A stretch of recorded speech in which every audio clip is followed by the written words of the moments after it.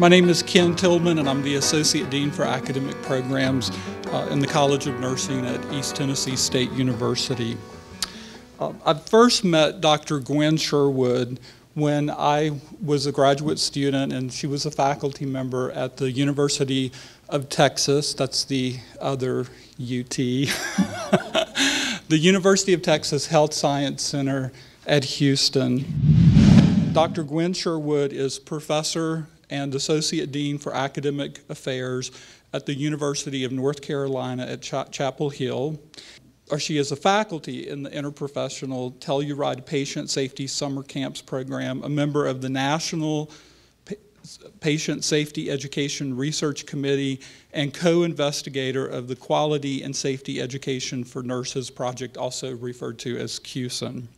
She has been a leader in developing nursing education across borders, working with nursing faculty in China, Thailand, Macau, Mexico, and Kenya. She is past president of the International Association for Human Caring and was vice president of Sigma Theta Tau International Honor Society for Nursing. She is co-editor of Quality and Safety in Nursing, a competency approach to improving outcomes and reflective practice, transforming education and improving outcomes. And again, it is my honor to welcome Dr. Gwen Sherwood. Good morning, and in my house it's frequently, which UT are you referring to? Because my husband was in one of the last graduating classes from the old Science Hill High School, the Hilltoppers, so he is a true Hilltopper. In fact, he joined me here and he drove via Johnson City to have dinner with old classmates because his, I don't know, 100th or something high school reunion is got, don't tell him I said that. It's coming up next week. And so we were always like, which UT are we really talking about? But I'm a true Tar Heel. So I have to do. I'm going through a little bit of culture shock. I flew yesterday from the Telluride Science Institute for summer camp for patient safety, where we were at 10,000 feet altitude. And just as I got adjusted to the altitude, now I'm back in the foothills of Tennessee. But very delighted to get to be with you today. And I've overachieved, so we're going to move really quickly through the next hour because I have a lot I want us to do. So I've been in Telluride, and our speaker on Tuesday was John Nance, a book I highly recommend, Why Hospitals Should Fly. It's a fictional account of the perfect hospital. John is a United Airlines captain, so he infuses patient safety with all the examples from aviation. So when an airline crew assembles to take us to our next destination where we want to go, they come together, and they've probably never met each other, so they introduce themselves. But one thing that team has that might be an advantage as we think about it, they have a very clear purpose and goal. What is their purpose and goal? A safe flight to the right destination. They want to get to the right airport safely for everybody, themselves included. So their purpose is already pretty well designated. So we may be coming together, particularly those of you who are involved in chronic care and working with comorbidities. The purpose may not be so clearly identified. I also find when we come together for learning experiences, we need to also think about what's our purpose? Why are we here? So let me ask some of you, why are you here today? We're the IPE team at our university. You're the IPE team at your university, okay? And? We want to be here. You want to be here. I love that. Somebody else, why are you here? I needed the CME. You need the CME, all right? Somebody else. There's no wrong answer. You wanted to go to Dollywood? How far is Dollywood? I don't even know. Do you know, all these hundreds of times I've been to Johnson City, I've never been to Pigeon Forge. So I was so excited to actually get to come to Pigeon Forge. So anybody else have a reason for being here? You wandered in from next door? To learn what others are doing. You want to know what others are doing, and they've set up an agenda that you're going to get to do that. Okay, well, think about why you did come, and then what is it you want at the end of the day? What do you want to take with you? Some new ideas. Some new ideas, okay. About what? About IPE. About, okay. Just wanted to be sure. Okay. I mean, it could be something different. What do you want today? New opportunities for collaboration. New opportunities for collaboration, yeah. Okay. Somebody else? How to stimulate the team for collaboration. How to stimulate the team for collaboration. Sometimes that's pretty hard. Yeah. Well, what are you willing to invest? So think about your purpose, what you want to take with you, and then if you're going to achieve that, you really need to think about what are you willing to give it? What are you willing to invest today? This really stumps students when I start my class this way. What are you willing to invest? That means they have to turn off Facebook. So what are you willing to invest today? Are you willing to make an investment? Time, attention, and interaction. Time, attention, and interaction. Thank you. So just being here and physical presence alone won't get it. So time, energy, and interaction are really important. Well, I want to fulfill some objectives, some reasons why I came today for us to be able to work on some of these ideas around interprofessional education. And we're going to do a lot of interactive activities. I also need to let you know that. And then I thought we would start the morning with aerobics. So we're going to do a little thumb wrestling. You remember that? I actually looked this up on Google, and there's actually an International Federation of Thumb Wrestling.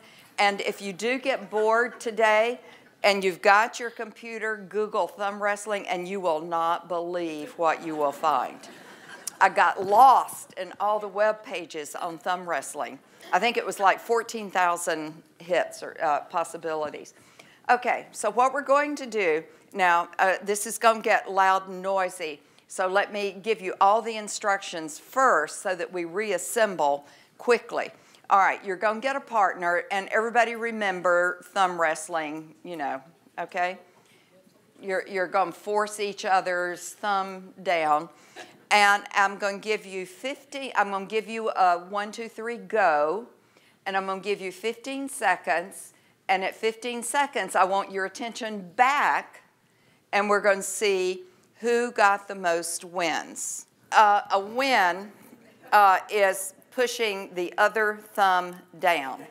All right, I'm going to say 3, 2, 1, go. 15 seconds. And then when I say end, I want you back. Okay? 3, 2, 1, go.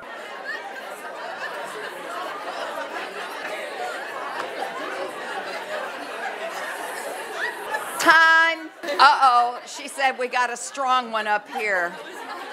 Okay, let me hear some results. Let me hear some results. How many did you get? 2. You got 2. How many did you get? 0. How many did you get? Somebody more than 2? Anybody more than 2? How many did you get? 7? Anybody more than 7? 14. Okay. All right. Let's go back. What were the instructions? What were the instructions? Who can get the most wins? So, what did you immediately assume? Competition. If you had assumed cooperation, you would have gone, I win 1, you win 1. I win 1, you win 1. Back and forth. And did you do that? Did you figure that out? So she got 14. How many? 14. No, we got 14 together. Oh, okay. Okay. So did you? 7, I got 7. Okay. So, 14 together. Okay, so you figured it out. Yeah. All right.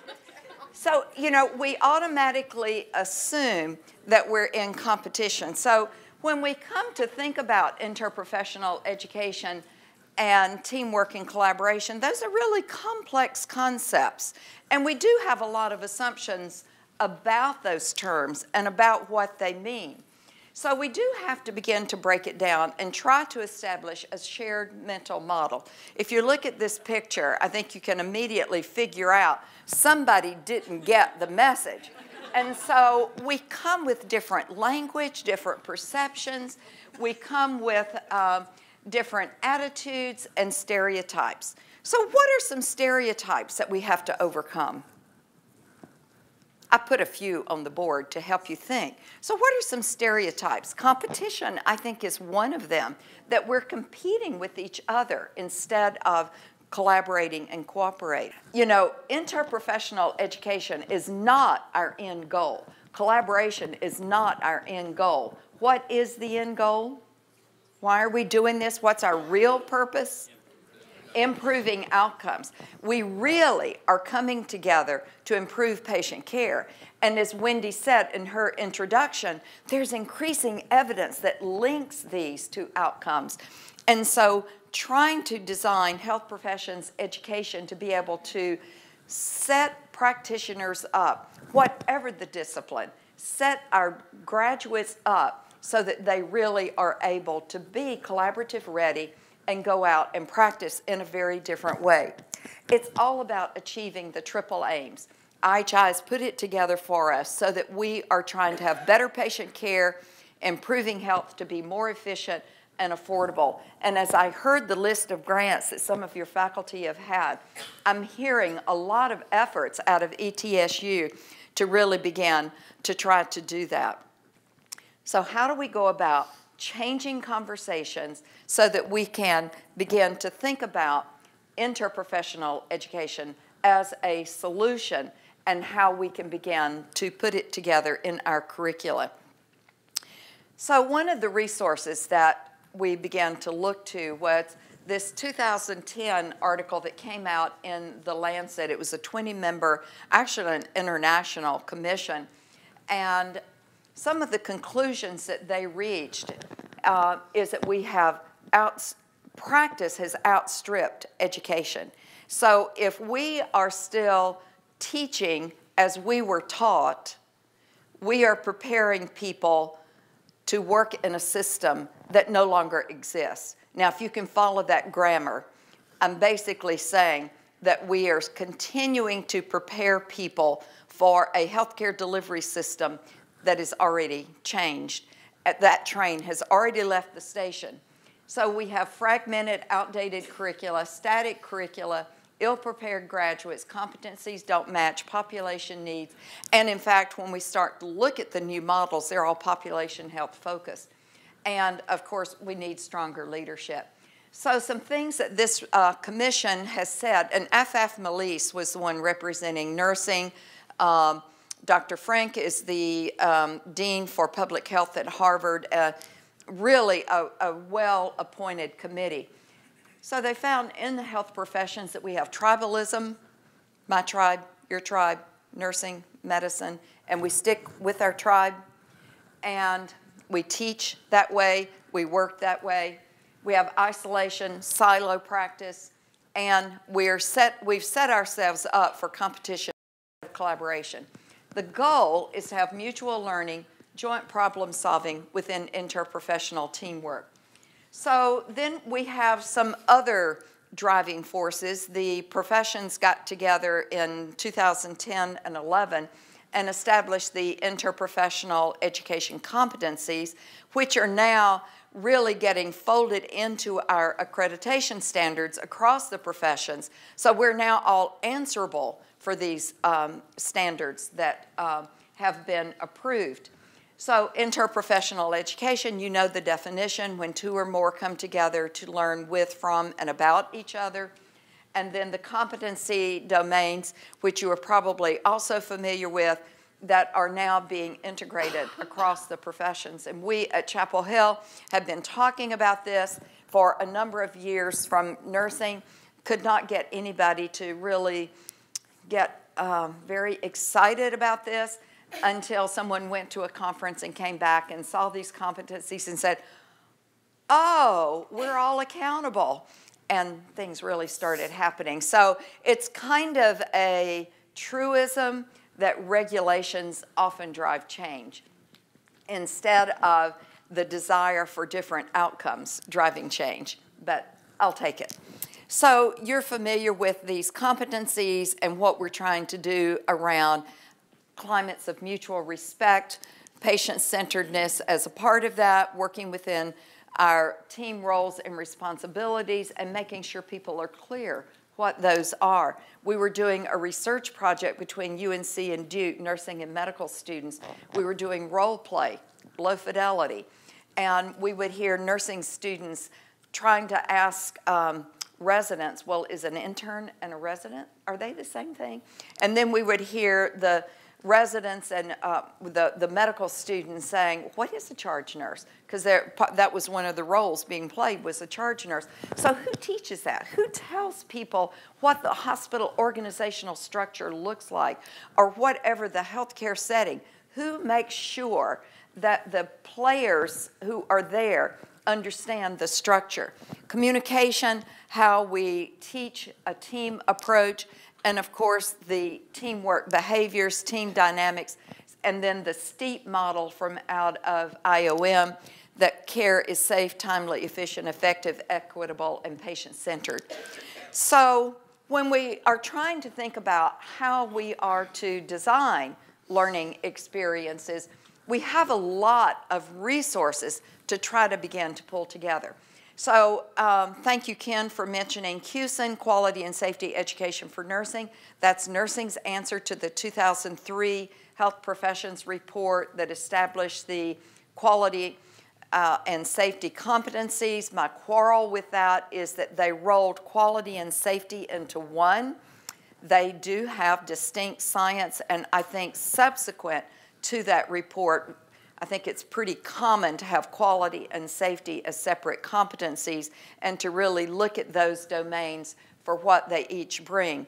We use a competency approach. Competencies have knowledge, skills, and attitudes. What do you need to know? What do you need to know how to do? And what's the attitude that shapes it?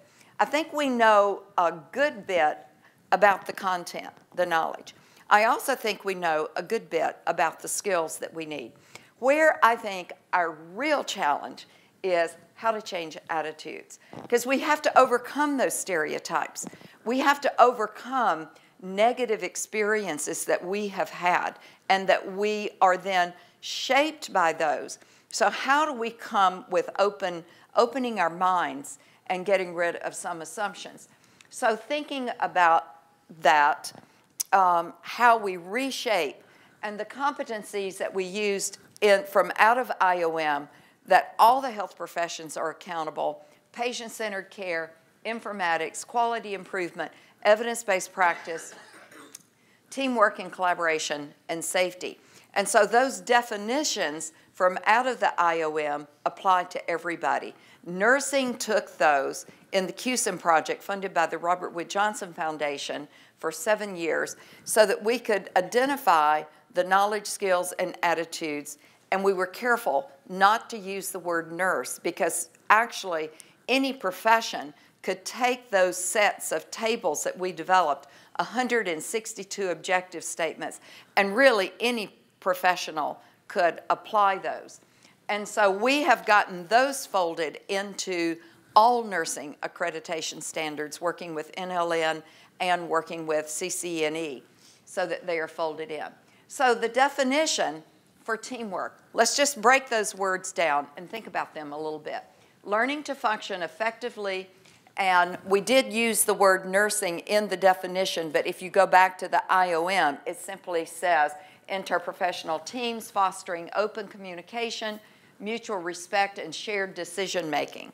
We spent a great deal of time in Telluride on the shared decision-making and shared decision-making involving patient and family, patient advocates who really help us to understand that. Let's think about what collaboration. We often define teamwork, but we rarely stop to define collaboration. Collaboration is meeting goals without compromising relationships. So how do we begin to reach consensus? How did you come together to thumb wrestle and decide how you were going to do it and what was your rule for how you were going to apply that? So achieving a mutually satisfying result. Collaboration is like win-win. It isn't win-lose. lose-win, but win-win, so that we have a commitment to a common mission. So true collaboration is a process. It's not an event that happens. It is a process that, and we can have that in an ongoing manner. So if we take the IPEC 4 domains, roles and responsibilities, teamwork, values, ethics, communication, it's all done for safety. John Nance kept telling us in Telluride, you can do quality improvement. You can do evidence-based practice. You can do anything, but if it isn't for the purpose of improving patient safety outcomes, if you're not improving, then why do it? So safety kind of goes as the backdrop. And then we can put in the competencies that came out of the IOM. So we can see what feels like we're having to integrate a lot of disparate stuff. They actually are flowing in the same direction, and they actually fit together very well and really can help us as we're trying to guide curricular change and begin to achieve some new outcomes. Learners think they know about each other, but every once in a while we realize the discrepancy between set attitudes or just lack of information.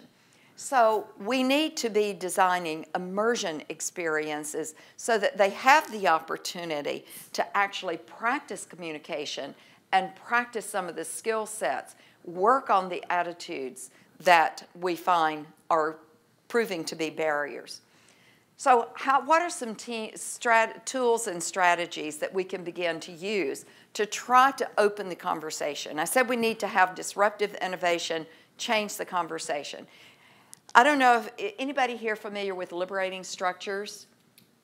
I have really come to appreciate some new ways to have conversations in difficult situations.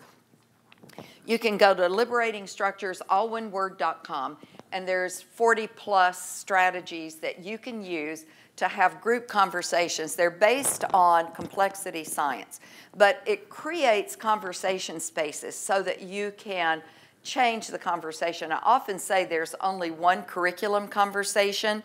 Anybody here on curriculum committees? And that conversation is, don't touch my course, don't touch my content, I'm set, thank you. And we often, no more content, and thank you, no more content. So we have to rethink how we are doing business in our educational institutions. So these are some ways that liberating structures can be used. So we're going to practice for just a few minutes. We're going to create a little more chaos. And these are just some examples. So we're going to focus right now on TRIZ. TRIZ is a made-up word, and TRIZ is about learning from opposites. It's how to design a perfectly adverse system. And in that way, you can begin to think about innovation. So sitting at your table, here's your assignment. So I want you to focus on the question, what are the characteristics of the worst clinical work environment you can imagine? What would it be like? And just go round robin at your table, and each person say, the worst, okay? The worst. And I'm going to give you, oh, you're a really smart group, so let's have 30 seconds, okay? And then we'll come back together, all right? Go fast, now. Okay, let me hear a few thoughts of what's the worst clinical work environment that you can imagine. Somebody? Let's hear from a few tables. Hostility, great. Another one. Incompetent. We're on a roll. Total lack of respect. Lack of communication, very good. So what is the ideal work environment? What are some characteristics that would create the ideal clinical work environment? Okay, 30 seconds, rapid fire. Okay, let's reconvene. All right, what are some characteristics? You all got one? Positive outcomes. Positive outcomes. What's one from here? They're frozen. A lot of collaboration. A lot of collaboration. Communication. Communication. Somebody else, what's a ideal work environment characteristic? Trust. I'm very interested that I got quicker responses for the worst environment than the best environment. What's going on? So it seems like a strange exercise to identify the worst. And I normally don't go towards gap analysis because I'm an appreciative inquiry person. But I do think this liberating structures can provide an openness to be able to say what we would not say otherwise. I had tried other kinds of conversation to try to change how we were relating together. And so just really rethinking in an opposite kind of way to open the conversation. So we have to be able to think about how we're going to shift the culture, how we're going to shift those attitudes towards a different mindset. So that, first of all, we have to have faculty engagement. We have to have faculty development. We found that out in C.O.N. The first thing we had to do was go back to Robert Wood Johnson and say, all right, we got a game plan. We got the knowledge, skills, and attitudes, but our faculty don't know how to do this. And so we have to go back and think about how we're going to prepare faculty. The other thing we found out, we don't have common language across the professions. And I'm just going to dive right in, nurses, sorry, but we have created some of that with nursing diagnosis. And that might be a great way to help students organize information, because we have to have ways to organize information. But I don't know a clinical setting anywhere that organizes nursing by nursing diagnosis. And when we start talking about that, we create an instant tension. So we have to think about how do we come together and create common language. Physicians probably have a language set that doesn't communicate with nurses. So how do we begin to do that? We also have to think about that we teach communication differently. I'm going to use another Telluride example. One of the nursing faculty was preparing case studies for discussion, and she kept sending these huge emails. I mean, like, you know, if you printed it, it would be like 2 and 3 pages to her physician collaborator. He would come back with one word, okay. Began to catch on. We are communicating in a different style. So she started working on how she could begin to cut down, and she brought it up with him, and they talked about, they did have very different communication styles. So we have to be open to that, to think about how we communicate differently. How do we establish an environment with role models, coaches? It goes back to that faculty development. We can get our students in an environment ready to do an interprofessional, but it can be killed with the culture that exists. So we need to be thinking about role models. I've never seen a bicomower, but I think it is an idea. So how do we change the conversation so that we repicture, refocus, and start again? So we do have to pay attention to the organizational culture, where we are placing our learners. So culture is very important. What is the saying? Culture eats policy every day. So culture really drives how work gets done, just as the example in my office that I was telling you about. So organizational culture shapes how people work together. And you know that. When you think about it, you recognize that. And it's by having collective values, beliefs, and norms held by group members. I was doing a joint appointment when I was at UT Houston at Methodist Hospital, and we recognized that all meetings started late. So we decided we were going to change the culture. We were going to start meetings on time, and if only the chair of the committee was there, the chair of the committee would start the meeting. And when somebody came in late, do not restart the meeting. Every time somebody came in late, we recapped. So we never got anywhere. And so, do you know, within 2 weeks of just making that decision and sticking to it, we began to change the culture on that. So it's what do you accept as an okay behavior? Now, some behaviors are a lot harder to change than when you start a meeting. Trust me. I don't belittle how hard it is. But it's the interplay of structure, the reward system, the people themselves, the information system, how we communicate. In fact, it is the shared experiences, and that culture actually helps shape. It seems disconnected, but it actually helps shape how patient care is delivered. So it's the relationships up and down and how you solve problems and how you come together.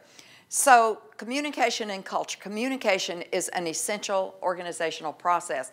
And in fact, some people say if you take communication out of trying to really look at an organizational culture, you sort of don't have anything to talk about.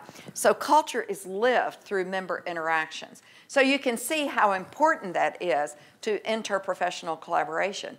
And when care is as complex as chronic care, and you have so many different providers trying to come together and coordinate care, it is particularly important. So we have to think about how group members receive, interpret, and evaluate the input. And so paying attention to the communication on a continual basis is a very important part of organizational culture, and it really does impact how we work together collaboratively. So how do we begin to create that kind of culture? All right, who sees the circles?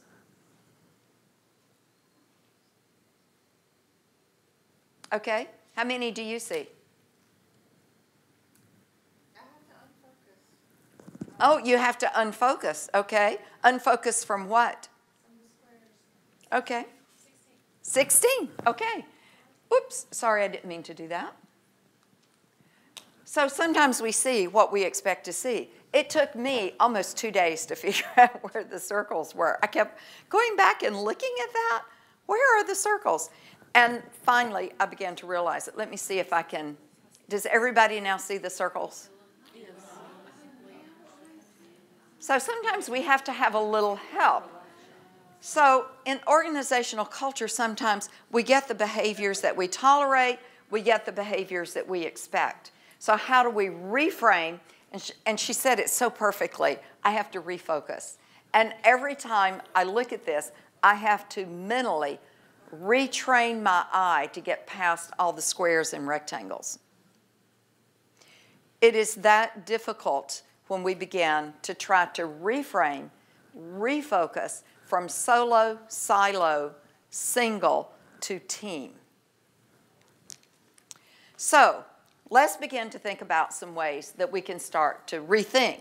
So applying theory to learning design, experiential learning theory, social identity theory, reflective and experiential learning are some of those possibilities. And if you go to the literature, there are a number of papers that really work on that. Adult learning theory that helps us focus on learner-centered approaches. Practice-oriented educators, we ourselves have to retrain and refocus so that we come at it from a learner-centered perspective and that we come at it from a practice perspective. And so trying to co-create the learning environment. So we have to have a lot of shifts just in how we are approaching a learning experience so that we are able to redesign and rethink. So Kolb's learning cycle, first published in 1984. He's had several updates. I think the latest is 2011. But that whole thing of a concrete experience, reflective, doing the abstract conceptualization, and then experimenting really fits. It applies very well if you're thinking about simulation learning. But a lot of our learning experiences that we are thinking about with interprofessional curricula could really fit within Kolb's learning cycle. So what are some, another report that's just come out that can help us in shaping curriculum and learning experiences is the IOM report that came out in April. And it's really looking at measuring the impact, a number of studies, a great synthesis, has a lot of tools in it. And so by looking at some of the ways learning is measured, I actually went back and rethought some of the learning experiences I had been using because of looking at the different outcomes that they've identified there. So knowledge, skills, and attitudes, and I just put up some of the things that we focused on within teamwork and collaboration and how we have to drill down from the broad definitions and then really think about within each learning experience, what's the purpose, what do we want at the end of the time that the learners are together, and what is it that we expect them to invest to be able to achieve. So we go right back to purpose and being able to think through the particular competency domains that we are working on and trying to put into the experience. So KSAs, challenging our traditional approaches. Some of the things that we are beginning to think about, is it a single dose learning experience versus immersion? And so how do we design to have experiences over time to really build and cement behaviors so that they become a habit of the mind? But there's a lot out there to help guide the kind of learning experience, whether single or over time. So we have to rethink. We have to think about the content. We have to think about how long. Where does it go in the curriculum? Some schools at the beginning, before students have any experience, some spread it over time, some for a semester. So we have to think about those things. The pedagogy. What are going to be the strategies, and then how do we assess? We really have to think about the assessment.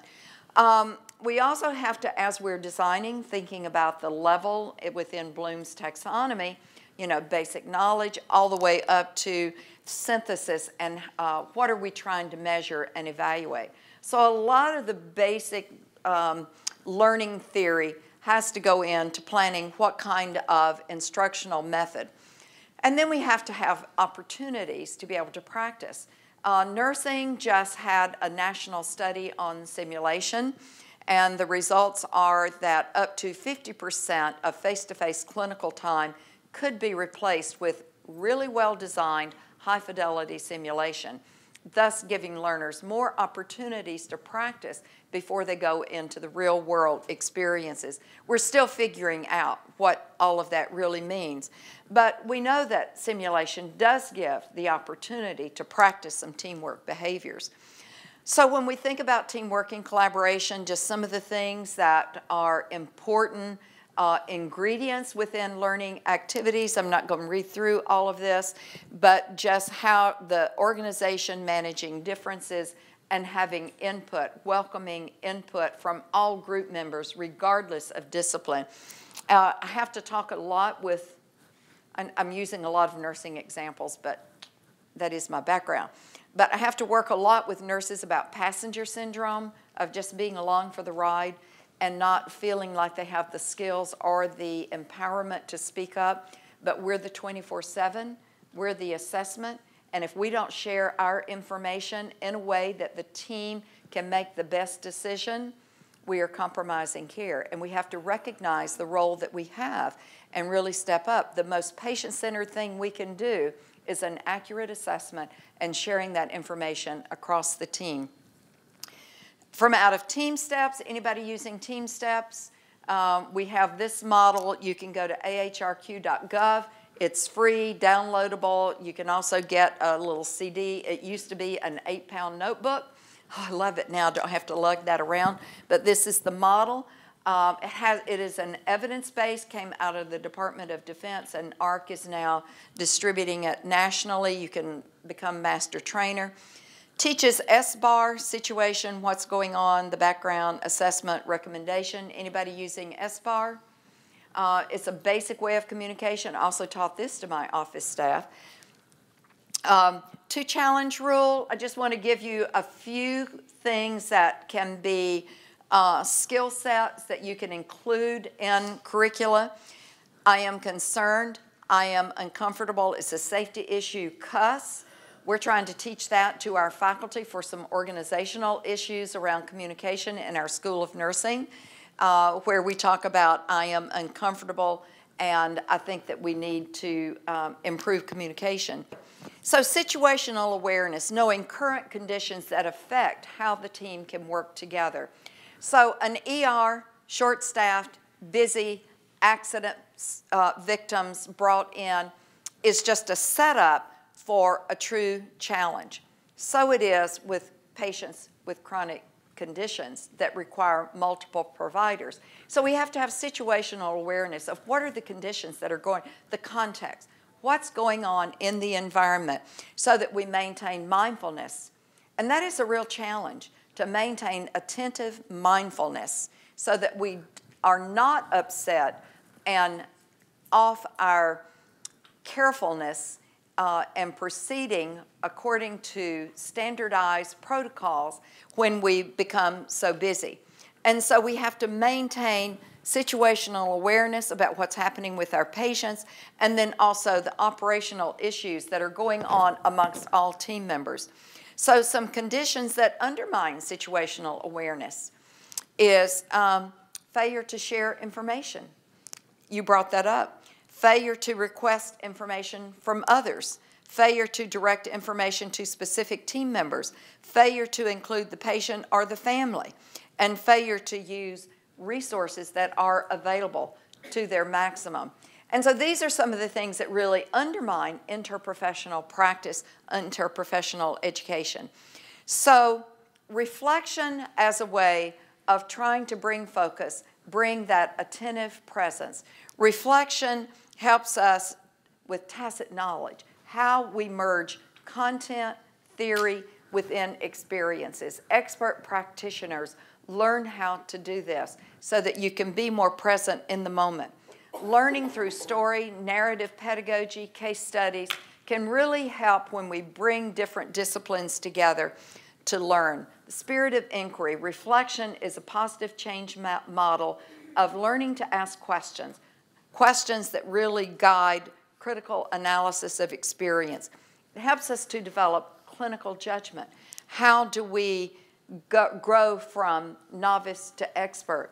As we use experience as a learning platform, constantly mining and thinking about what just happened, making sense of practice, grasping the whole of the situation. It looked like just a case of miscommunication with the emergency department case we just looked at. As we began to go deeper into that case, we saw more and more possibilities for mistakes to occur. So reflective practice, thinking about what we do, analyzing, developing a practice model of mindful presence, making sense of experience, but thinking deeply about my role as a team member. No team is any stronger than individual members.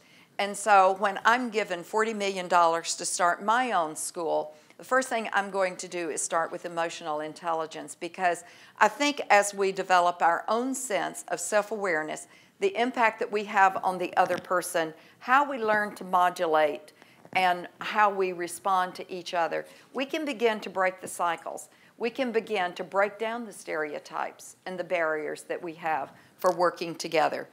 So let's look quickly in our last minute. Just wanted to leave you with a few things about assessment and evaluation. I strongly urge you to examine Kirkpatrick's model. We mostly measure satisfaction, but how do we go deeper into levels? And it's particularly tricky with interprofessional education. How do we know that it was the interprofessional part of the experience versus other intervening factors? So there's a lot, how we use briefing, huddling, and debriefing. These are reflective models of how we come together to plan, how we problem solve. Anyone can call a huddle at any point that you are concerned about what's happening. Debrief, how we consider next time. We are learning that taking even 1 minute at the end of a code experience for the team to debrief changes the experience for the next time. Back to liberating structures and other tools, visual thinking strategies. A lot of schools are taking interprofessional teams to museums so they analyze a painting. We find that by looking and examining a painting, you're able to begin to teach observation and attention to detail. And people who are reluctant to speak up in a clinical setting will contribute their thoughts looking at a painting and what they see, because what you see first is not always what you see later.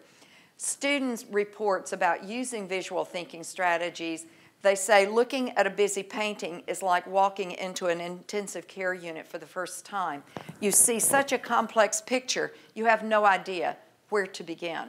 But as you begin to focus on a detail, you begin to break down.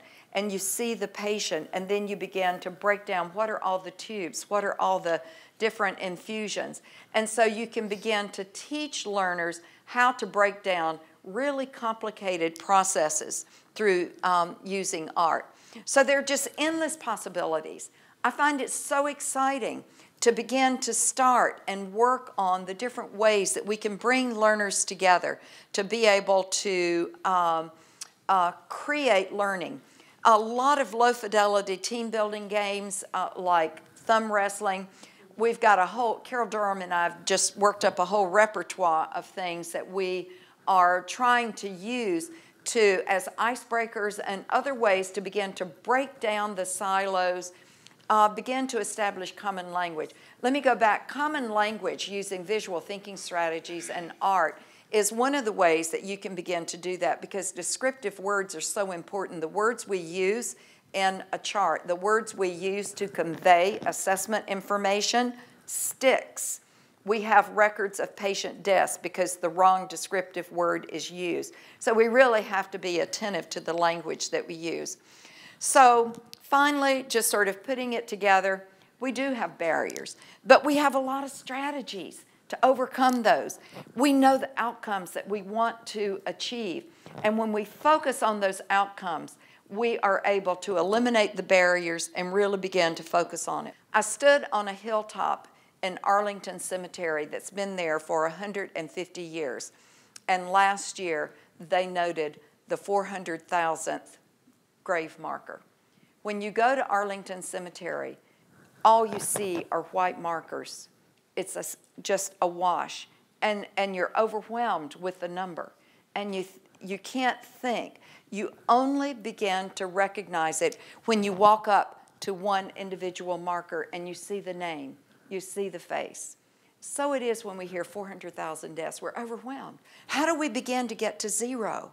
What do we do? It isn't until we see the face of medical error that we see one person, one family whose life is changed forever. That is why we are focusing on interprofessional education, because we have evidence that that might begin to take us towards zero.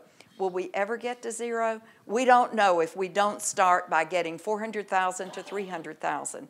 But we are filling Arlington Cemetery every year, and that is not acceptable. So we have to really think about what is it that we can do. So go back and think about why you're here, what you want at the end of this day, and what you're willing to invest. And I hope that at least one reason why you're here is you are committed that you are going to help reduce that 400,000 and begin to chase zero in every way that we can. And I am so delighted to be with you, and I think this is on the conference website and a few links that you can go to. Thank you so much for the opportunity.